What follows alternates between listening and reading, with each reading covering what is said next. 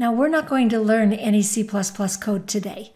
We'll learn about it starting Module 1. We're going to learn plenty of C++ code. But today, our purpose is to understand, to get your environment up and working. So you have everything working. So when we begin Module 1, you can code right away.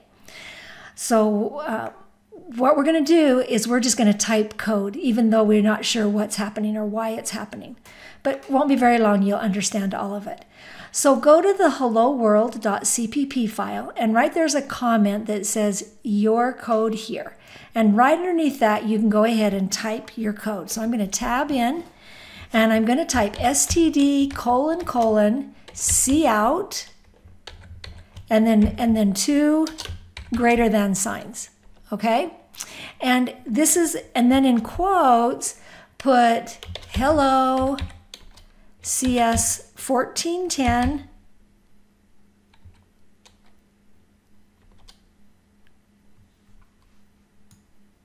world, W-O-R, oops,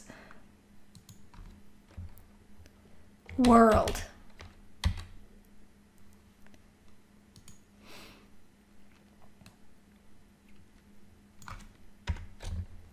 World. Exclamation point. You need to put all of that in there, and then put a /n, and that's a carriage return. And then go outside of the quotes and put a semicolon. So the whole line is that std : cout greater than, and then inside quotes, hello CS 1410 world exclamation point /n. All right, once you get that typed in there, that's great. Now, this is a function called hello world, and we're going to go into main.cpp, and we're going to call that function. And again, here's a note that says add your code here. So I'm simply going to go in there and add my code, and now we're going to call that function. And it's just going to be hello world. Now notice that the editor is helping me. As soon as I start typing it, it comes up and said, ooh, maybe you're wanting to type this. And if so, then I can just tab and it'll type that for me. And that way it just helps me, right? It gives me options of what I'm going to do. It helps me, I don't make a spelling error if I use what the editor tells me, because the editor says, oh, I can find these. Now you can pick the wrong thing. Notice there I only had one option, and that's what I wanted to do. And all I did was put the name of the function, an open parenthesis, a closed parenthesis, and a semicolon. All right, so now I've typed in all the code I need to type, and you have typed in all the code you need to type, right? If you type those 2 lines, then you're set. The next thing we want to do is run the program and to see how it works.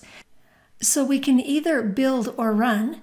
This little hammer right here is where we can build. There's also menu options you can use, but these are really handy. So this little hammer builds a project, and the arrow runs one. Well, the arrow builds and then runs, so I usually just use the run when I'm ready.